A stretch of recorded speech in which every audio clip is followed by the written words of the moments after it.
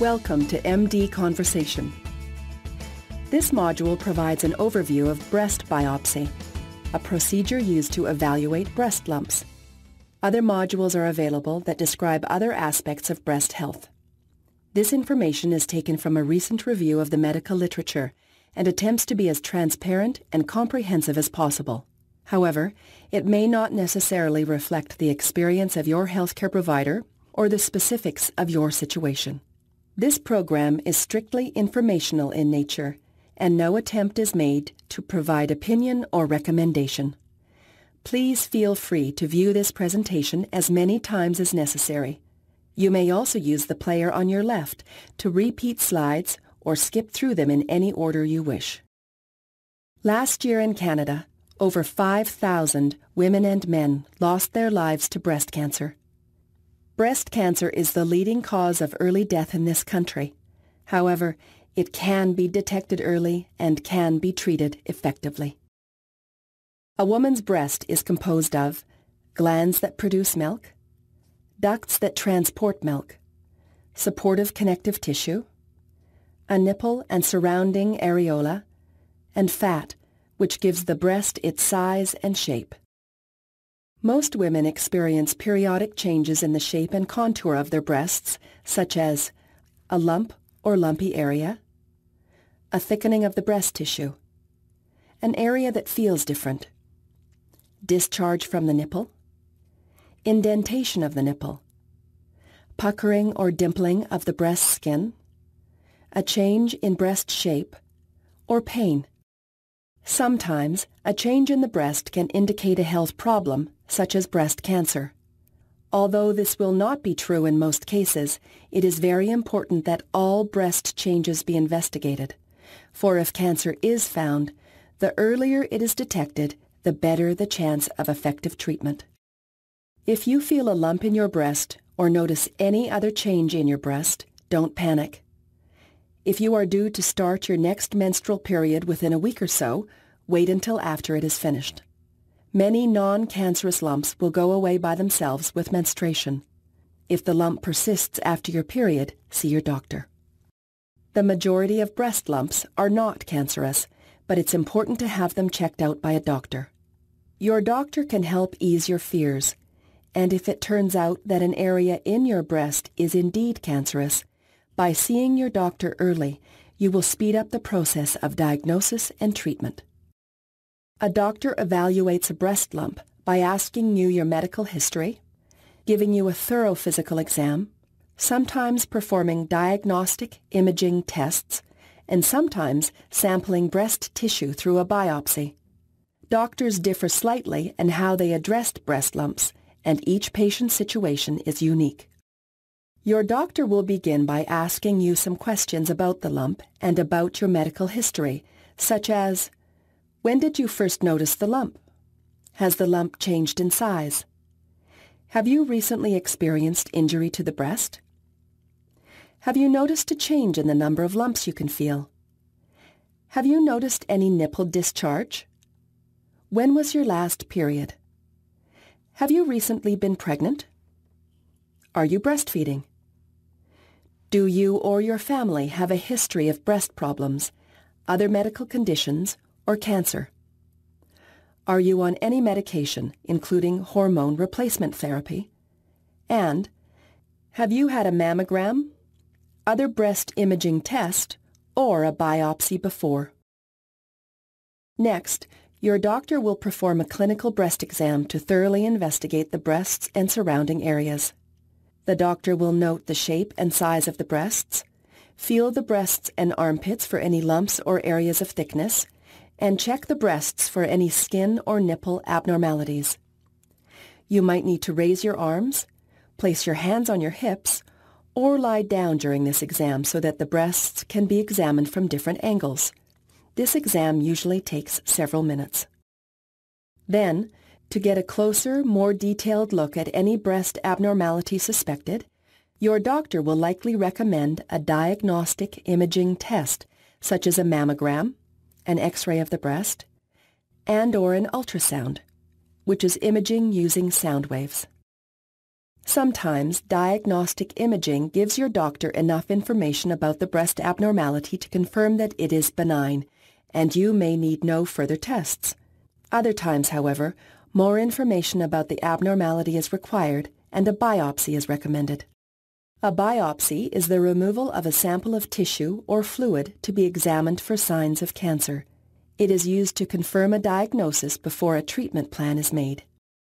A biopsy involves a team of healthcare professionals, including your family doctor, a radiologist, a doctor who specializes in diagnostic imaging, a surgeon, a pathologist, a doctor who examines tissue under a microscope for signs of cancer, a technologist, and/or a nurse.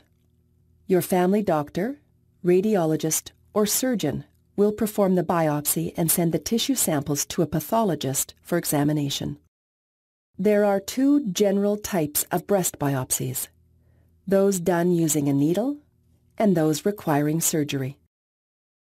Needle biopsies are minimally invasive procedures, meaning that they remove only a small amount of breast tissue and cause little scarring or pain. These take only a short time, from 10 minutes to an hour, and are virtually always done with local anesthesia or freezing. Needle biopsies can be performed in a clinic, doctor's office, or surgical center. Surgical biopsies, on the other hand, remove a larger tissue sample. They too can be done with local anesthesia, depending on the patient's and/or doctor's preference. There are small but slightly higher risks in surgical biopsy than in needle biopsy. However, more accurate tissue sampling can be achieved. Surgical biopsies can be performed in a clinic or hospital. Until about a decade ago, most breast biopsies were surgical. Today, however, many patients are candidates for the less invasive needle biopsies. Currently, physicians have access to a variety of biopsy equipment, some of them revolutionizing traditional techniques with their ease of use and improved accuracy. Newer needle biopsy equipment is providing patients with safe, reliable, accurate, faster, and less invasive alternatives to surgery. There are three types of needle biopsy: fine needle aspiration biopsy, or FNAB for short, core needle biopsy, and directed vacuum-assisted biopsy, or DVAB for short. The next few slides will discuss these in more detail. Fine needle aspiration biopsy, the least invasive, uses a very narrow needle to remove a small amount of tissue or fluid. It is the fastest and easiest method of breast biopsy, only taking a few seconds. It does not require stitches and therefore leaves no scar. The disadvantage of FNAB, however, is that for non-cystic lumps, those not comprised entirely of fluid, it provides only a small sample to be analyzed. Not having enough tissue to examine under the microscope could lead to an incomplete diagnosis. Core needle biopsy takes an intermediate-sized sample of tissue and requires a small nick, about half the length of a grain of rice, to be made in the skin. This nick is dressed with a special bandage afterwards, so a skin stitch is not usually required. Core needle biopsy removes more tissue than FNAB and typically takes several samples. Directed vacuum-assisted breast biopsy, or DVAB for short, uses a core needle that incorporates a vacuum to increase the amount of tissue obtained with each sample. Typically, multiple samples are taken.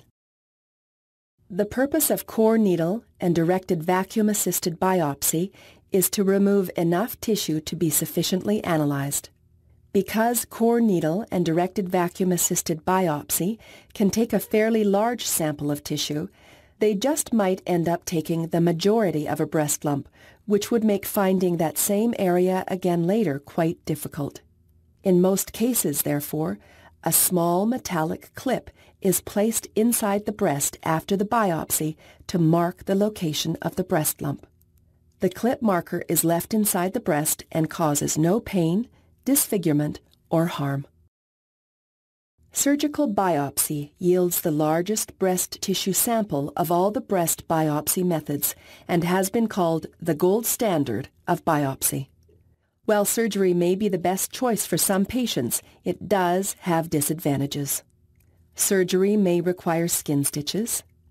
It may leave a scar.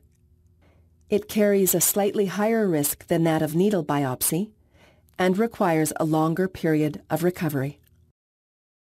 The biopsy method most appropriate for you will depend on the type, size, appearance, and location of the breast abnormality, the preference of the doctor performing the biopsy, the availability of the procedure in your area, the availability of healthcare staff in your area, your medical history, and sometimes your preference. Once you and your doctor have selected the best biopsy option, there are a few things you can do to help prepare for it. First, follow your doctor's instructions on eating, drinking, and taking certain medications before the procedure. Be sure to let the doctor know if you are taking any blood-thinning medication, such as daily aspirin. Also, depending on the type of biopsy performed, you may need to arrange to have a ride home. On the day of the biopsy, wear comfortable clothes, and wearing a two-piece outfit will make changing into the procedure gown easier. Please bring a bra, as breast support is needed after the procedure. You should not wear powder, deodorant, lotion, or perfume under your arms or on your breasts on the day of the biopsy. The specifics of your situation may differ, but the general biopsy procedure begins something like this. When you arrive at the clinic, office, surgery center, or hospital, you will be given some paperwork to sign and will be asked to undress and change into a gown. A needle biopsy takes between 10 and 45 minutes, depending on the type of needle and whether or not image guidance is used. First, the skin on the breast is cleaned and then numbed with an injection of anesthetic. For core needle and directed vacuum-assisted biopsies, a small incision in the breast is made at this stage to accommodate a slightly wider needle. If the biopsy is being done on a lump that can be felt, the doctor will hold the breast lump and aim the needle into it. The biopsy may also use diagnostic imaging guidance, such as X-ray, ultrasound, or magnetic resonance imaging, to help guide the needle into the correct spot. Fluid or tissue from the lump is sampled and then sent to a pathologist for examination under a microscope. A bandage is applied to the needle insertion site, and patients may usually resume normal activities almost immediately. A surgical biopsy takes about 30 to 60 minutes. Depending on your particular situation, you may be given local anesthetic, a sedative, which is medication to make you feel drowsy, or general anesthetic, which is medication that puts you to sleep. The skin on the breast is cleaned and covered with a surgical drape. A small cut is made in the breast, and some breast tissue is removed. In an excisional biopsy, the entire area of concern, along with some surrounding tissue, is removed. And for an incisional biopsy, only part of the area of concern is removed. After the sample is taken, the incision is stitched up and a dressing and bandage are applied. Depending on the patient, some can return to normal activities the following day. The local and general anesthesia used for breast biopsy ensures that you feel little to no pain. You may, however, feel a slight discomfort or light pressure and perhaps a sharp sting from the initial anesthetic injection. After the biopsy, the breast may be sore and tender, and you may be given pain relief medication. Some bruising and swelling of the breast may occur during the first few days after your biopsy. This is normal. A cool or ice pack can help ease discomfort and should be placed on the biopsy site for 15 to 20 minutes when needed. Though pain relief medication will likely be suggested, it is important that you avoid pain medication with acetylsalicylic acid, or ASA, including aspirin. There will be a bandage and tape over your biopsy site. Your doctor will advise you when you may remove the dressing, when you may bathe, and when you may resume normal activities and exercise. Contact a doctor if you experience excessive swelling, increased pain, bleeding, drainage, redness, or heat around the biopsy site. After your biopsy, ask as to when you will receive your results, and please discuss the biopsy results with your doctor. After a biopsy sample has been tested, it can be classified as benign, which is non-cancerous, non-spreading, and usually non-life-threatening, benign but suspicious, or malignant, which means cancerous and capable of spreading throughout the body. If the biopsy is malignant or suspicious, treatment will be required. Treatment may include surgery, radiation, and/or chemotherapy. To summarize, breast biopsies are procedures that take samples from the breast to be tested for cancer. Needle biopsies include fine needle aspiration, core needle, and directed vacuum-assisted biopsies. Needle biopsies are quick and minimally invasive, whereas surgical biopsies take a bit longer and have a few more potential risks associated with them.